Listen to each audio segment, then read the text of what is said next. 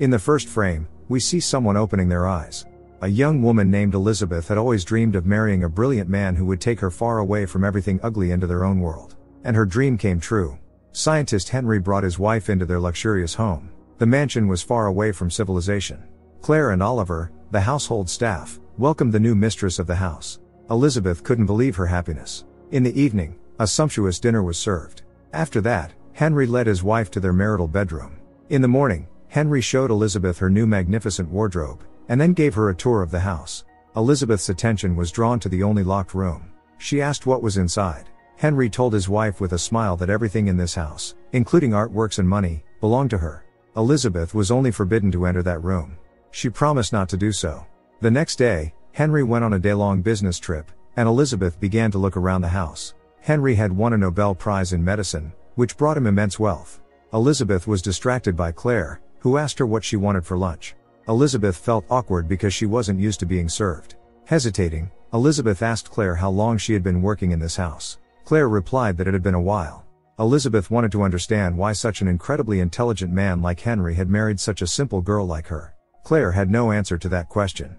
During the day, Elizabeth spent her time reading and then trying on outfits and jewelry in her personal dressing room. Now Elizabeth had nothing but the very best. Before going to bed, after taking a bath, Elizabeth noticed through the window that Claire and Oliver were heading into the woods.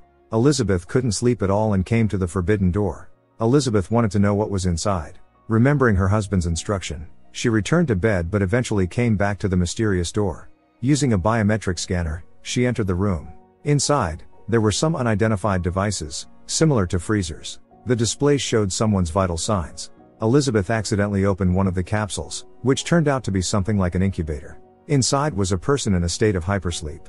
Elizabeth ran away in fear, injuring her finger. She walked from side to side for a long time, not knowing how to make sense of what she had seen.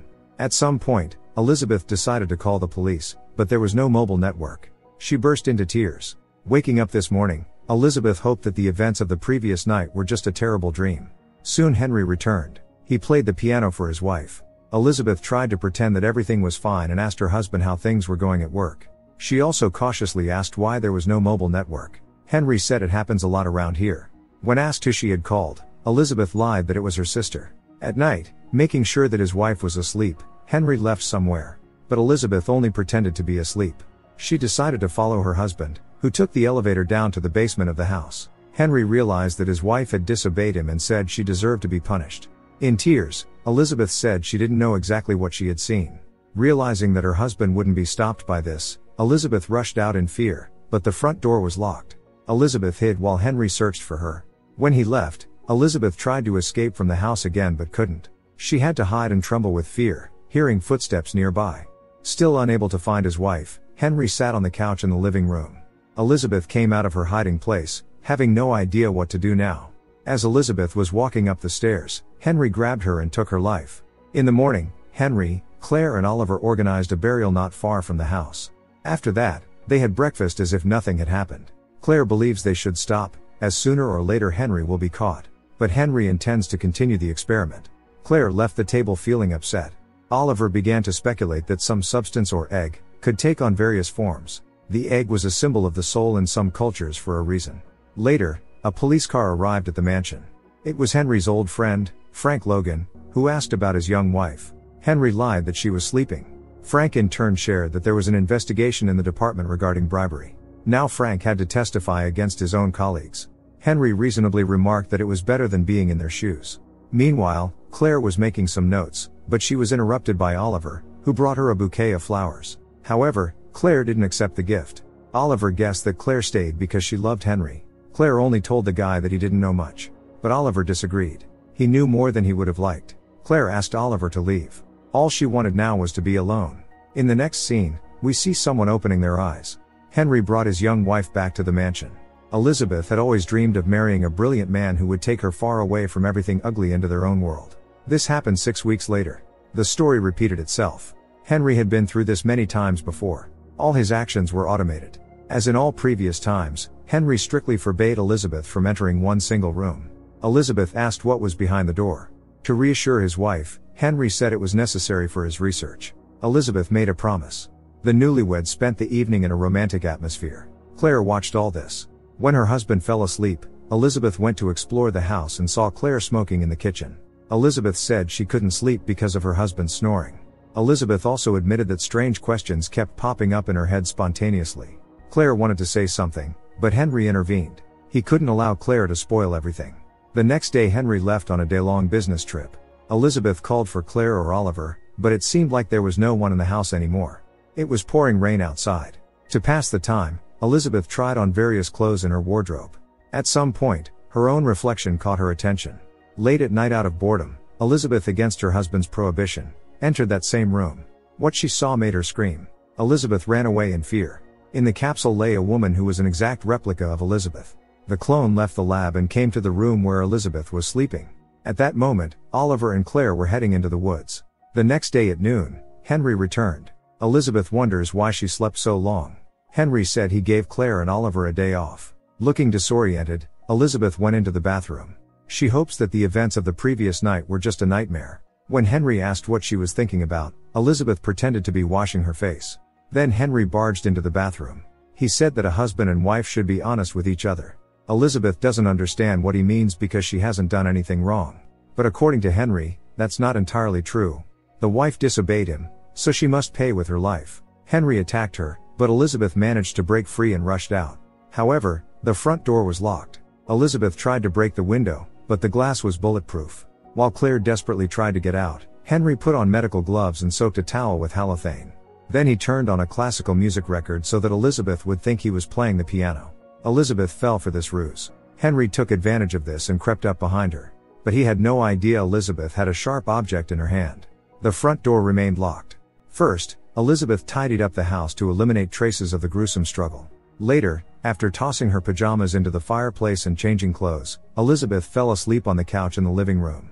She was awakened by a phone call. The mobile network appeared, and Elizabeth dialed 911, explaining that she was trapped in her own house. She introduced herself as Elizabeth Kellenberg, but when the operator asked for the address, she was confused. Seeing through the window that the pseudo-servants were returning, Elizabeth returned to the couch and pretended to be reading. She claimed that Henry supposedly wasn't feeling well, so he was resting upstairs. Unsuspecting, Claire came into the kitchen but suddenly felt unwell and collapsed. Summoning her last ounce of strength, Claire called 911. The ambulance arrived and took Claire away. Elizabeth was about to walk out the door, but Oliver advised her not to do it. He knew that Henry was no longer alive and demanded that Elizabeth tell where she had hidden him. Elizabeth said that he had tried to harm her and led Oliver upstairs. While they were in the elevator, Oliver said that Henry was a brilliant scientist. He was the one behind everything that had happened. Oliver and Elizabeth disposed of the evidence together. Oliver explained that experiments on Genesis were conducted in this house, and Claire was responsible for growing Elizabeth. The girl asked Oliver to tell her what she was. He explained that she had entered the room where she saw herself. 6 genetically identical copies had been grown there, resembling eggs. Now Oliver was talking to sample number 6. What she heard made Elizabeth burst into tears. Suddenly they saw Detective Logan's approaching car, Henry's only friend. He was here to talk to Elizabeth. From Frank and Oliver's conversation, she realized that Henry was Oliver's father. The guy had lied about his father being asleep. Elizabeth confirmed Oliver's words, trying to act casual. Frank Logan said he was here because of the 911 call. Before Elizabeth could respond, Oliver intervened. According to him, the call didn't come from Mrs. Kellenberg but from Claire, who had heart problems. Perhaps the operator had made a mistake. The detective found it strange that everyone in this house had health issues. Henry was unwell, Claire had a congenital heart defect, Elizabeth had chronic fatigue syndrome, and Oliver was blind. At that moment, Oliver took out a gun and fired. Elizabeth was horrified, but Oliver said that Frank was dangerous. Once, when one of the clones escaped, Frank caught her and returned to Henry. Oliver no longer considered Henry his father, believing that everything he did in the lab was wrong. Elizabeth screamed that she just wanted to wake up and get back to the honeymoon. Once she calmed down a bit, they again disposed of the evidence together. Oliver advised her to pack her things, take money from the safe and get as far away as possible. Oliver on the other hand intended to stay. Elizabeth did just that. Returning to the dressing room, she cleaned herself up and retrieved the money. Before she left, Oliver asked her for a favor. He wanted Elizabeth to read Claire's journal for him. Elizabeth was scared when Oliver locked her in the dressing room. In despair, she screamed. Elizabeth didn't know whom to trust. In Claire's journal, there was talk of Dr. Kellenberg's scientific breakthrough in somatic cell research. After publishing and patenting the micro-DNA reprogramming technology, he became a billionaire almost instantly. Some time later, Henry invited Claire over. It was 5 years ago. Henry stated directly that he was intrigued by her research, which had been rejected by the entire scientific community. Henry saw potential in it and offered Claire a collaboration. At that time, Oliver was still a teenager. After introducing them, Henry showed Claire his laboratory, containing his biggest secret. Claire was shocked by what she saw. From an ethical standpoint, it was unacceptable. But that didn't deter Henry. He wanted Claire to help him crack the genetic code. Claire learned that Henry's wife, Elizabeth, had passed away from a rare genetic disease shortly after giving birth to their son Oliver. Henry had gone mad with grief and had cloned Elizabeth's cells, growing 6 copies of her. Henry's primary goal was to find a cure for his wife's illness. By the time Claire joined the project, only 4 subjects remained alive. 2 years later, Claire succeeded. The scientists were preparing to awaken the first successful genetic copy of Elizabeth. Every night, Henry recorded messages for the subjects and played them music in the hope of triggering memories. But Claire had doubts. The subject emerged completely healthy, though looked disoriented. It seemed that new Elizabeth could only remember what had happened in the last 3 seconds. Constant memory lapses prevented the clone from forming a coherent worldview. But Henry hoped that her memories would eventually converge. However, after a while, Elizabeth's body could no longer take it. Also, Elizabeth somehow found the lab and saw the clones. Elizabeth escaped barefoot. A police car was approaching her, and ultimately, Frank returned Elizabeth home. Claire lied about it being her niece, who supposedly has mental health issues. In the present, Oliver apologized to Elizabeth. He couldn't release her yet. According to him, Claire would spend a few more days in the hospital and return. In the evening, Oliver brought dinner. When he opened the door, Elizabeth attacked him and demanded the front door code. With no other choice, Oliver called the code, but it turned out to be incorrect. When Elizabeth returned to the dressing room, Oliver was no longer there. Elizabeth looked all over the house for him, but Oliver didn't even try to hide. He was in the laboratory, keeping the last clone alive. Oliver promised Elizabeth that he would release her once she told him everything Claire knew. Elizabeth didn't expect that Oliver to come up behind her and give her a sedative injection. The memories of all the clones were intertwined. Ominous delusional images related to the past kept popping up in Elizabeth's mind. Elizabeth woke up with a chain. She tried to break free but to no avail. Continuing to read Claire's journal, Elizabeth learned that in the past, Henry found the genetic copy without signs of life. Her organism eventually gave in. Henry believed that they needed to conduct more tests to determine the cause. Claire always did what Henry said, without asking too many questions. Perhaps she just didn't want to know the answers. An examination of the deceased clone showed that the genetic pathology had returned. Furthermore, it triggered cellular instability. The scientists tried all possible combinations but couldn't find what they were looking for. Soon the inevitable happened. A romantic relationship developed between Claire and Henry. One day Henry expressed the idea that they should admit failure and shut down the devices. He simply wanted his Elizabeth back, but the clones were not her. In the evening, Oliver brought dinner for Elizabeth. This time she couldn't escape. Oliver proposed a fair exchange. He wanted to know what Claire had written in her journal. Elizabeth didn't hide that Claire and Henry's affair started after the demise of the third subject. Oliver was convinced that it was not a failure. Henry intentionally damaged the specimens, and Claire found out about it. In reality, the subjects didn't have any genetic pathologies. Elizabeth didn't expect to hear that Oliver hadn't always been blind. It turned out that a few years ago, he had witnessed his father treating one of the clones like a doll.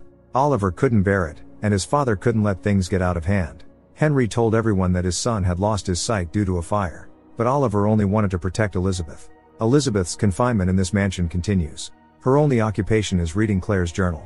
She had decided to end her relationship with Henry, but they continued to work together. One day Henry confessed that he's afraid of what he's becoming. But Henry wants to experience the euphoria he felt during the honeymoon once again. Claire still loves Henry, so hearing this pains her. Understanding this, Henry said that maybe she should leave. Claire had intended to do just that, but at the last moment she changed her mind. Their research continued. Henry is afraid that Elizabeth won't love him because he's grown old. That's why he came up with a mad solution. Claire suspected that Oliver is not Henry's son but his own young genetic copy. However, Oliver remains unaware of this. Elizabeth doesn't know how to react to what she has just learned. It all seemed like a crazy genetic recursion. 2 days later, Oliver finally came to Elizabeth and demanded to know what Claire had written about him. Elizabeth told the truth. However, Claire's suspicion might have been wrong because Henry later provided her with a birth certificate for the son. Oliver always hated his father and didn't want to be like him. However, what binds him to the father is the love for Elizabeth. She told Oliver to show his feelings for her. Oliver trusted her. Taking advantage of this, Elizabeth attacked him, took the key and freed herself. She also demanded the door code. But suddenly another Elizabeth appeared, holding a gun. The second Elizabeth was convinced that Oliver was Henry. Oliver tried to deceive the second Elizabeth, saying that their enemy was in front of them. But the first Elizabeth insisted that everything Oliver said was a lie. The clone didn't know whom to believe and in the end fired, injuring both Oliver and Elizabeth. Despite her injuries, Elizabeth tried to escape. However, as soon as she stepped outside, another shot rang out. The clone pursued her. In the final moments of her life, Elizabeth saw the clone leaning over her. Elizabeth whispered something to her. In the next scenes, we see the new Elizabeth reading Claire's journal. One night, Claire woke up to a scream and hurried downstairs. She realized that Henry had disposed of another clone. Claire was about to call the police, but Henry advised her not to. If Claire says that someone who passed away 10 years ago has deceased here, the police will think she's insane. Claire realized that Henry was ill. He in turn said that all these copies were not his Elizabeth. That's why he decided to end them all. Reading this, Elizabeth couldn't hold back her tears. Soon Claire returned. Elizabeth was about to leave for good. When the door opened, Elizabeth handed Claire the journal and simply walked away. Elizabeth had always dreamed of marrying a brilliant man who would take her far away from everything ugly into their own world. But now Elizabeth had awakened.